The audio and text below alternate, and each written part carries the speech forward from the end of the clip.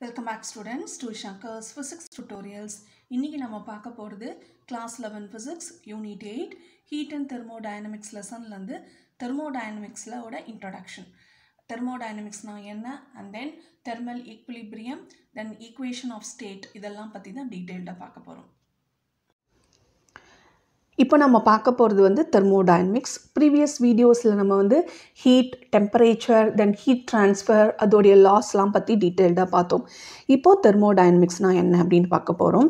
Thermodynamics அப்படின்னு சொல்லும் பொழுதே உங்களுக்கு ஹீட்டை பற்றின ஸ்டடீஸ் தான் உங்களுக்கு thermodynamics. So study about heat is thermodynamics. இது வந்து பல்க் சிஸ்டம் பற்றின ஸ்டடீஸாக இருக்கும். ஓகேவா? இது வந்து மேக்ரோஸ்கோபிக் சயின்ஸ் அப்படின்னு கூட சொல்ல முடியும் thermodynamics. So which is a branch of physics. Macroscopic properties அப்படின்னு சொல்லும் பொழுது ஒரு சிஸ்டமோட pressure, temperature, volume, internal energy இந்த மாதிரி டிஃப்ரெண்ட் மைக்ரோஸ்கோபிக் வேரியபிள்ஸை வந்து நம்ம யூஸ் பண்ணி அந்த சிஸ்டமை பற்றின ஸ்டடீஸ் தான் தெர்மோடைனமிக்ஸ் அப்படின்னு சொல்கிறோம். ஓகேவா? So it is a macroscopic science. So ஃபிசிக்ஸில் ஒரு பார்ட் வந்து தெர்மோடைனமிக்ஸ். இதை வந்து என்னென்ன பார்க்க போகிறோன்னா, எப்படி வந்து ஒர்க் பண்ணும்போது ஹீட் எனர்ஜியாக கன்வெர்ட் ஆகுது, ஸோ மெக்கானிக்கல் ஒர்க் பண்ணும்போது எப்படி ஹீட் வந்து ப்ரொடியூஸ் ஆகுது, அண்ட் ஹீட்டை வச்சு நம்ம எப்படி மெக்கானிக்கல் ஒர்க்கை ப்ரொடியூஸ் பண்ண முடியும், இந்த வைசிவர்ஸாவோட எக்ஸாம்பிள்ஸ் என்ன, டீட்டெயில்டாக இதை பற்றின ஸ்டடீஸ் தான் பார்க்க போகிறோம். ஃபார் எக்ஸாம்பிள் வந்து ஹேண்ட்ஸை வந்து ரப் பண்ணுறோம். ஓகே, ரப் பண்ணும்போது என்ன ஆகுது, உங்களுக்கு ஹீட் வந்து ப்ரொடியூஸ் ஆகுது. ஸோ இந்த இடத்துல work is getting converted into heat. For example steam engine. Steam இன்ஜினை பார்த்திங்கன்னா இந்த ஹீட் ப்ரொடியூஸ் ஆகும் இல்லையா, ஃப்ரம் த கோல், அதுலேருந்து நம்ம ஹீட் ப்ரொடியூஸ் பண்ணி அதை வந்து வாட்டர் வந்து எவாப்ரேட் பண்ண வச்சு அந்த ஸ்டீம் வந்து ஒரு பிஸ்டனை மூவ் பண்ணும்போது அதோட வீல்ஸ் வந்து ரொட்டேட் ஆகுது. ஸோ ஸ்டீம் இன்ஜினோட ஒர்க்கிங் பிரின்சிபல் பார்த்திங்கன்னா உங்களுக்கு heat energy use to two the mechanical work. அப்போ இந்த இடத்துல மெக்கானிக்கல் ஒர்க் அப்படின்னு சொல்லும்பொழுது அந்த பிஸ்டன் மூவ் பண்ணுறது மூலியமாக இந்த வீலை நம்ம ரொட்டேட் பண்ணுறோம் இல்லையா, இன்ஜினோட வீலை, அதுதான் இந்த இடத்துல மெக்கானிக்கல் ஒர்க் அப்படின்னு சொல்ல போகிறோம். ஓகேவா? ஸோ இது எப்படி கன்வெர்ட் பண்ணுறது, அதுக்கான எக்ஸாம்பிள்ஸ் அதுதான் பார்க்க போகிறோம். ஸோ மோர் தென் 3 centuries-ஆக இந்த தெர்மோடைனமிக்ஸ் பற்றி நிறைய எக்ஸ்பெரிமெண்டல் ஸ்டடீஸ் நமக்கு ஜென்ரலாக தெரிஞ்சது வந்து joule, okay, and then kelvin, so many scientist வந்து இந்த தெர்மோடைனமிக்ஸோட எக்ஸ்பெரிமெண்டல் லாஸை வந்து இன்வெஸ்டிகேட் பண்ணிகிட்டே இருந்தாங்க. தென் அதோட லாஸையும் ஃப்ரேம் பண்ணினாங்களா எக்ஸ்பெரிமெண்டல் மூலியமாக. அதை பற்றின ஸ்டடீஸ் தான் நம்ம இன்றைக்கி பார்க்க போகிறோம். ஓகேவா? ஸோ இந்த தெர்மோடைனமிக்ஸ் அப்படின்னு சொல்லும் பொழுதே உங்களுக்கு நம்ம normal body functioning, okay, and then calories burning, நம்ம சாப்பிட்றது வந்து எப்படி கெலோரிஸாக பேர்ன் ஆகுது, அது எப்படி நம்ம ஒர்க் பண்ணுறதுக்கு ஹெல்ப்ஃபுல்லாக இருக்குது, இதோட பேசிக் ஃபங்க்ஷனிங்கே உங்களுக்கு வந்து தெர்மோடைனமிக் லாஸை வந்து பேஸ் பண்ணி தான் இருக்குது. ஸோ எவ்ரி ஆப்ஜெக்ட் இந்த யூனிவர்ஸ் வந்து it is govern by thermodynamics loss அப்படின்னு கூட சொல்ல முடியும். ஓகேவா? ஸோ இப்போ தெர்மோடைனமிக் சிஸ்டம்னா என்ன, சரௌண்டிங்னா என்ன, அதை தான் பார்க்க போகிறோம். ஓகேவா? ஸோ இந்த சிஸ்டம், இந்த சரௌண்டிங் ரெண்டும் சேர்ந்ததை வந்து நம்ம யூனிவர்ஸ் அப்படின்னு சொல்கிறோம். ஓகேவா? ஸோ யூனிவர்ஸில் சிஸ்டம்ங்கிறது ஒரு ஃபைனைட் பார்ட், ஒரு டெஃபினிட் பார்ட்டாக இருக்குது. இந்த சிஸ்டமை வந்து நம்ம எப்படி ரெப்ரசன்ட் பண்ணலாம்னா using pressure, temperature, volume, internal energy, இந்த மாதிரி ஒரு ஃபைனைட் வேரியபிள்ஸை வச்சு நம்ம அதில் ரெப்ரசன்ட் பண்ண முடியும். ஸோ சிஸ்டம் அப்படின்னு சிம்பிளாக சொல்லும் பொழுது உங்களுக்கு சாலிட், லிக்விட், கேஸ் எல்லாமே உங்களுக்கு சிஸ்டம் தான். ஓகேவா? இந்த சாலிட், லிக்விட், கேஸ் எல்லாமே ஆட்டம்ஸ் ஆர் மாலிக்யூல்ஸால் மேடானது. ஸோ நம்ம சிஸ்டம் சொல்லும் பொழுது சரௌண்டிங்ஸ், அப்பார்ட் ஃப்ரம் சரௌண்டிங்ஸ் வந்து சிஸ்டம்ங்கிறது ஒரு finite part of the universe. இது வந்து made up of atoms R molecules. அதுக்கு variables, macroscopic variables like pressure, volume and நம்ம வந்து டெம்பரேச்சர் வச்சு நம்மளால் சிஸ்டம் வந்து எக்ஸ்ப்ரெஸ் பண்ண முடியும். ஓகேவா? ஸோ இதுதான் சிஸ்டம். ஸோ சிஸ்டமை தவிர்த்து மற்ற apart from the system the remaining is the surrounding. ஓகேவா? இதுக்கான எக்ஸாம்பிள்ஸ் என்ன அப்படிங்கிறத பார்க்கலாம். ஃபார் எக்ஸாம்பிள் ஒரு ரூமில், ஓகே, ஸோ இப்போ ரூம் டெம்பரேச்சரில் ஒரு கப் ஆஃப் ஹாட் வாட்டர் வைக்கிறீங்க. ஓகேவா? இப்போது இந்த இடத்துல எது சிஸ்டம்னா, இந்த hot water is the system and room is the surrounding. So எதை பற்றின நம்ம ஸ்டடீஸ் பண்ணுறோமோ அது சிஸ்டம், அதை சுற்றி இருக்கக்கூடிய அட்மாஸ்ஃபியர் ஆர் என்விரான்மெண்ட்டை சரௌண்டிங்ஸ் அப்படின்னு சொல்லுவோம். இப்போ சில எக்ஸாம்பிள்ஸ் பார்க்கலாம். இப்போது ஒரு பக்கெட் ஆஃப் வாட்டரை ஓப்பன் அட்மாஸ்ஃபியரில் வச்சும்பொழுது பக்கெட் தான் வந்து சிஸ்டம், சரௌண்டிங் வந்து ஓப்பன் அட்மாஸ்ஃபியர். அதே மாதிரி ஹியூமன் பாடி இருக்குது, அது சிஸ்டம், சரௌண்டிங் வந்து ஓப்பன் அட்மாஸ்ஃபியர். அதே மாதிரி அவுட் சைடில் ஏர் மாலிக்யூல்ஸ் இருந்தது அப்படின்னா, ஒரு ரூமில் ஏர் மாலிக்யூல்ஸ் இருந்ததுன்னா அது வந்து சிஸ்டம், அது சுற்றி அவுட் சைடு ஏர் தான் சரௌண்டிங் அப்படின்னு சொல்லலாம். அது மாதிரி சீயில் வந்து ஃபிஷ் இருக்குது. ஸோ ஃபிஷ்ஷை பற்றின ஸ்டடீஸ் வந்து சிஸ்டம், அண்ட் தென் அது இருக்கக்கூடிய வாட்டரை தான் நம்ம சரௌண்டிங்ஸ் அப்படின்னு சொல்லுவோம். இப்போ தெர்மோடைனமிக் சிஸ்டமை எப்படி கிளாஸிஃபை பண்ணுறது? 3 டைப்பாக.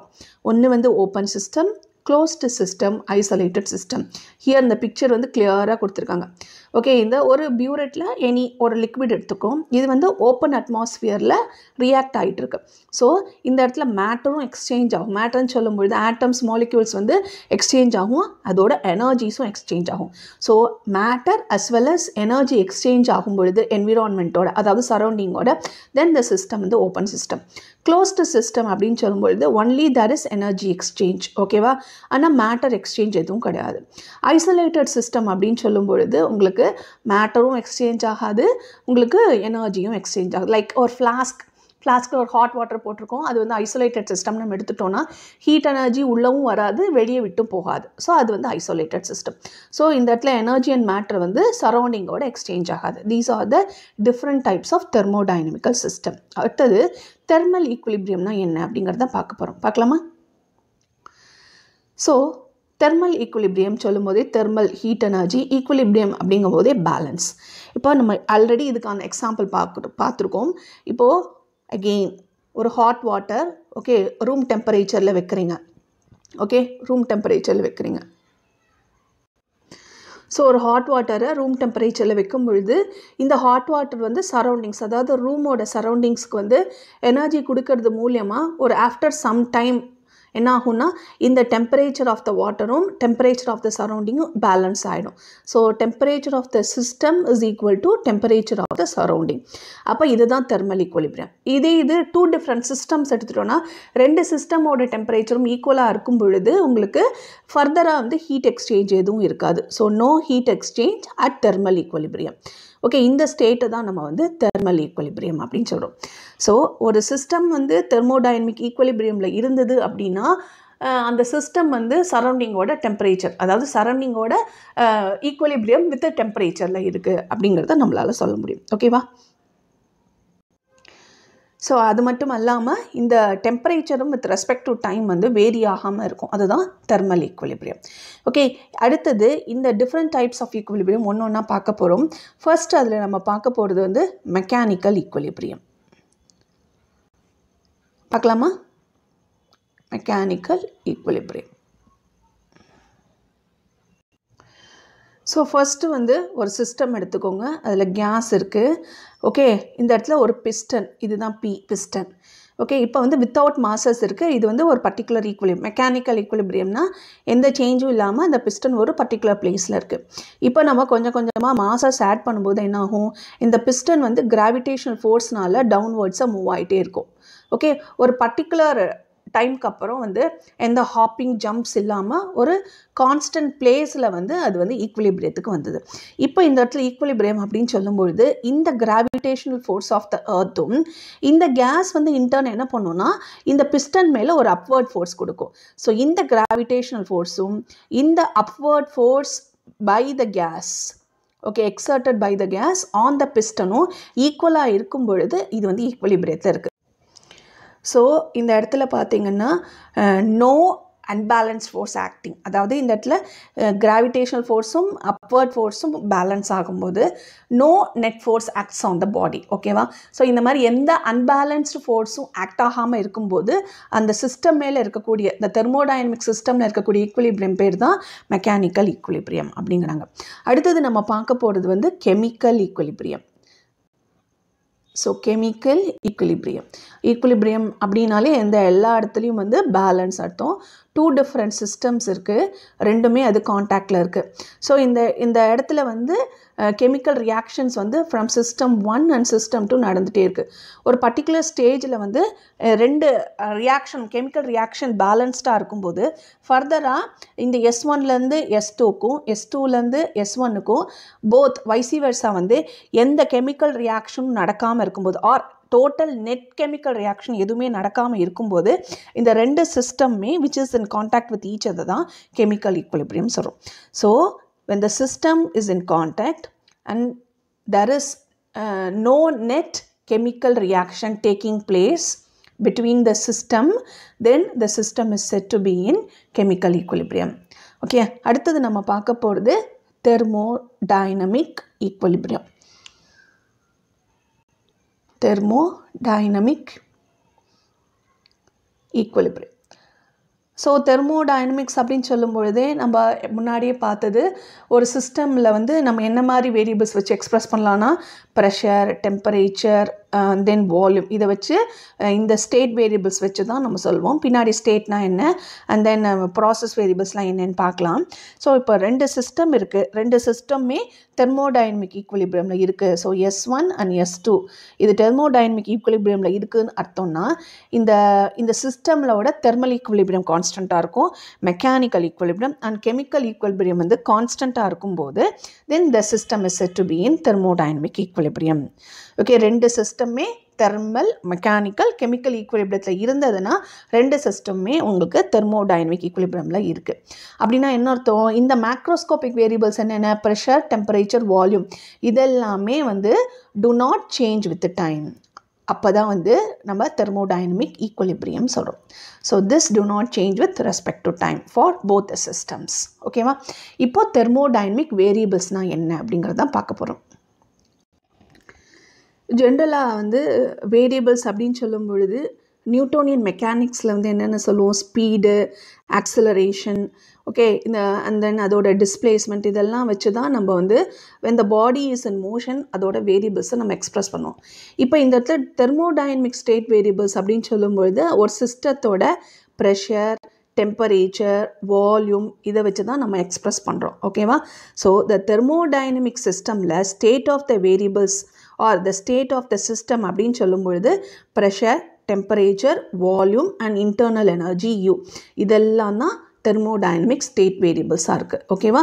So this U is nothing but the internal energy. Internal எனர்ஜினா என்ன அப்படிங்கிறத நம்ம நெக்ஸ்ட் வீடியோவில் டீட்டெயில்டாக பார்க்கலாம். ஓகேவா?